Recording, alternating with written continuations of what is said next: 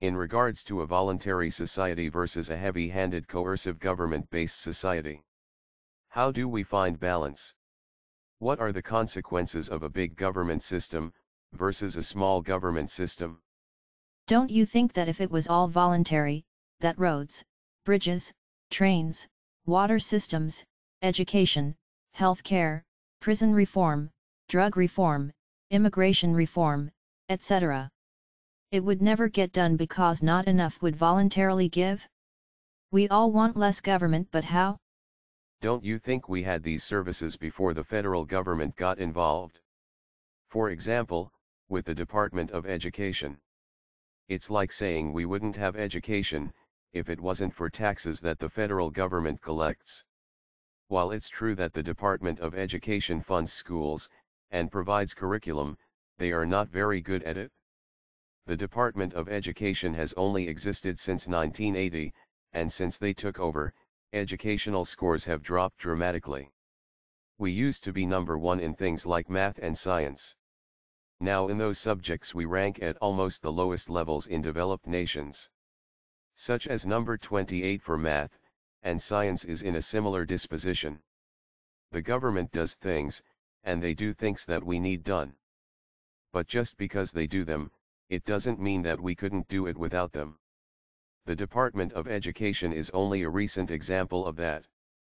But we had roads, bridges, police, fire departments, etc., long before the federal government got involved.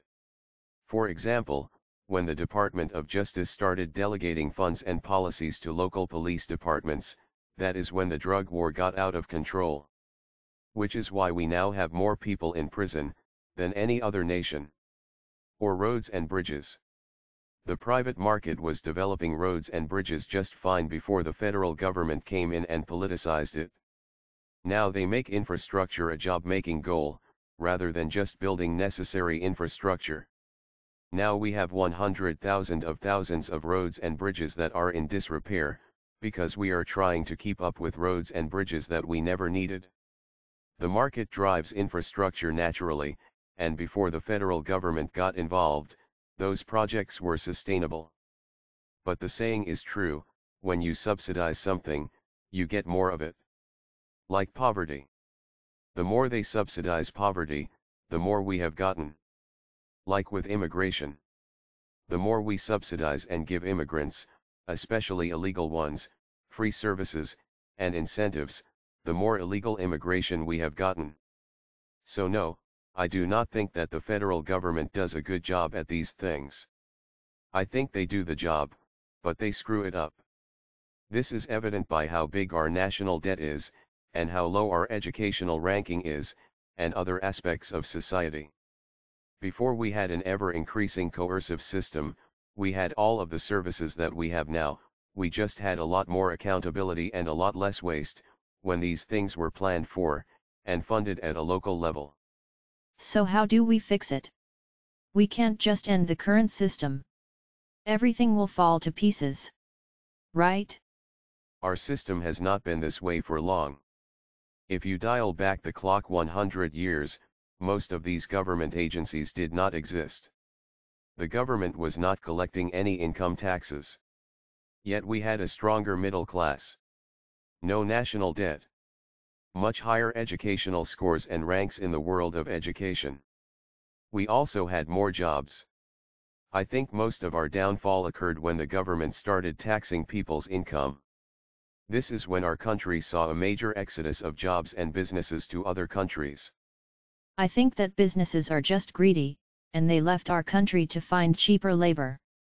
I think everyone has a bit of greed and most have a sense of entitlement. But you have to look at it this way. By 1944, the IRS was taxing wealthy people 94% of their income. So you mean people were only working to receive 6% of their income? Yes, exactly. That is the biggest reason that businesses started exporting jobs to other countries with less tax burden. It was the only way they could survive with that extreme of a tax rate. You're right. I wouldn't want to go to work if I only received 6% of my earnings. That doesn't seem fair. I agree. It is also interesting to know that the USA still has the highest corporate tax rate in developed nations, and jobs continue to go overseas. But what about loopholes in the tax system? Many of these companies do not pay any taxes. That is true. It certainly isn't fair, and it certainly isn't right, that some people pay taxes and other people do not. But that is not the point. The point is, that our country was more prosperous when we had no income taxes. We had a stronger middle class, and much less poverty than we do now. It is very important that we reform the tax system. But what about roads and bridges? What about police and healthcare? What about all of the services that our taxes pay for? We had all of those things before the IRS and before the income tax. We just need to plan and pay for these things on a local level, rather than giving money to the federal government who plays the middleman. The federal government has proven themselves to be very ineffective with our money. If we fund things locally in a city, county, and state level, then our representatives are more accountable with our money. This is very important.